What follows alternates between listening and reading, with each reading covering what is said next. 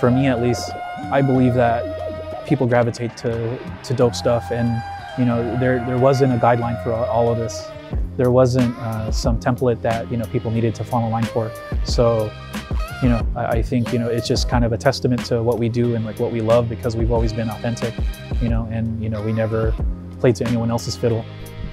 Yeah, Francis and I, we've always been in talks before about just collaborating on something after the art gallery, but we never knew what we were going to collaborate on until Francis had brought up Oddly Awesome, which was a passion project of his. I guess my trajectory in life was supposed to be in the medical field and to be an X-ray tech, then to live up to like my family's expectations at that time, and and I learned that it wasn't for me. So I was able to carve my path and kind of lean towards a certain way that allowed me to be creative and to live life and love what I do through this love of art. Well, we really connected when back in 2012, our homie Kev, he was actually opening up an art gallery. Kev had brought me on to design the logo, some of the website stuff, the branding.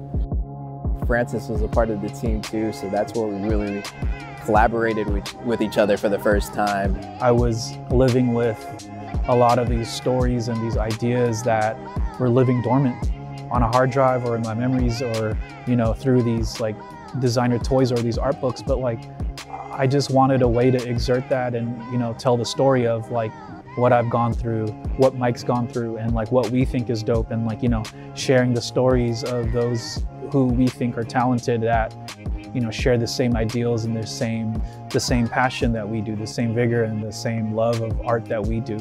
We're lucky in the Bay Area to have had a store that really aligned with our vision. Even growing up too, in high school, we would cut school just to go to the Fillmore, just to visit the store upper playground. I just remember going out to the city with my friends. We'd all go out to Haight Street.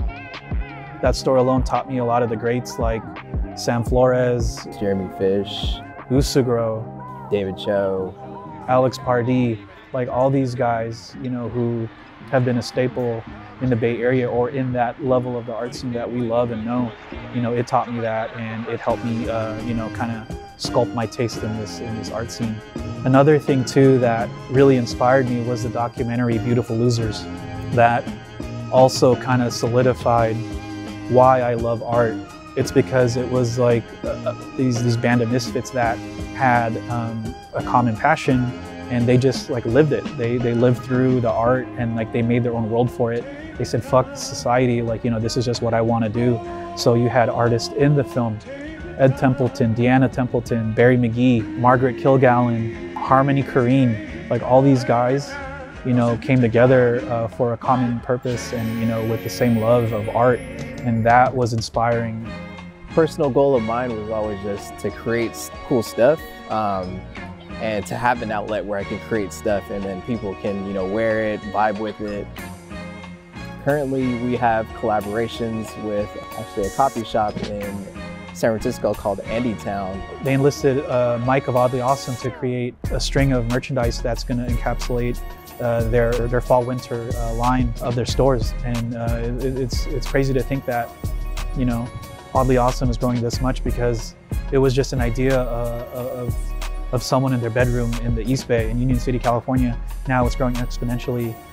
I wish that Oddly Awesome could be a platform where a lot of people outside of Union City or California can see my work as well. Yeah, so I'm Francis. I'm Mike Nguyen. And if you love what we do, please, I hope you continue to back us and continue to follow us. We really collaborate with some of the best artists in the Bay Area, and I hope that you love what they do and you love what we put out. You can catch us at oddlyawesome.com. Our Instagram is oddly.awesome, and we just want to put out dope stuff. So if you love what we do, I hope you continue to follow us, and thank you. Yeah.